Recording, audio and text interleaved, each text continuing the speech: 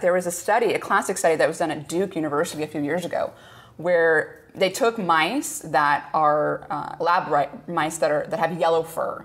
And they have yellow fur because a gene they have called the agouti gene makes them have blonde hair, basically. Sounds like a line of handbags. It's really a bad thing, though, because that same gene predisposes them to type 2 diabetes and obesity and cancer. So these mice not a good trade-off. Yeah, it's like blonde hair looks nice, but they get fat and they come down with cancer faster. Fat and get cancer. Yeah, so what these trade. Researchers at Duke did was they took female mice and they fed them a really high folate diet and B12 3 weeks before they got pregnant. And what they found was that the offspring of those agouti mice no longer had yellow fur. They had brown. And when they looked in their DNA, what they found was that the agouti gene had been silenced. Oh, wow. Methylated. Interesting. Turned off the gene. So these mice no longer had blonde fur, and they also weren't predisposed to get cancer earlier, and they weren't obese. You know, this high folate diet in the female mouse before, she was impregnated turned off that agouti gene in her eggs, actually. So it's really kind of cool. There's other things, stress, for example, inflammation affect methyl groups. So the whole epigenetic field, I'm like on this epigenetic kick right now. I just think it's so amazing. Now, epigenetic, just so I can understand this, but also it's a term I've heard a lot.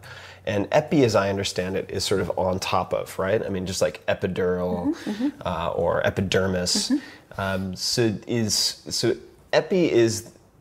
epigenetics represents the class of, or the spectrum of factors, exterior factors, behavioral factors that can affect your hardware, so to speak, right? Your genetics. Your blueprint, exactly. Yeah. It's turn them on, turn them off. Exactly like you said. You'll have a methyl group sitting on top of your DNA in this really important region where things need to bind to turn it on, and it'll stop it. Or you'll have acetylation in a part of your, mostly it's histones, which open up the histone DNA complex and allows stuff to come in. So it kind of does the opposite. Acetylation usually turns on genes.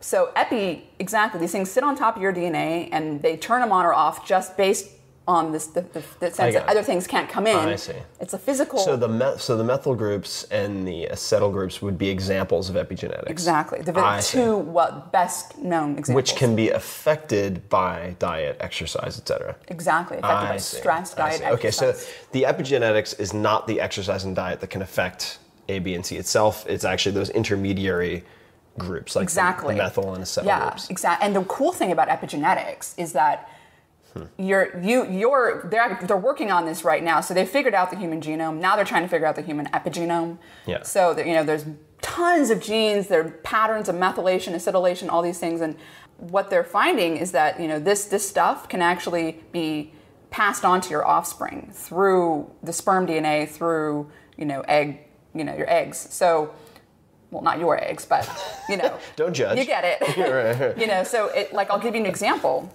There is another study that was published a couple of years ago. Actually, there's been a series of these studies where they take these male mice. Yeah. It's kind of nice to work with males because, then it's not like in utero. It's not something that's happening during pregnancy.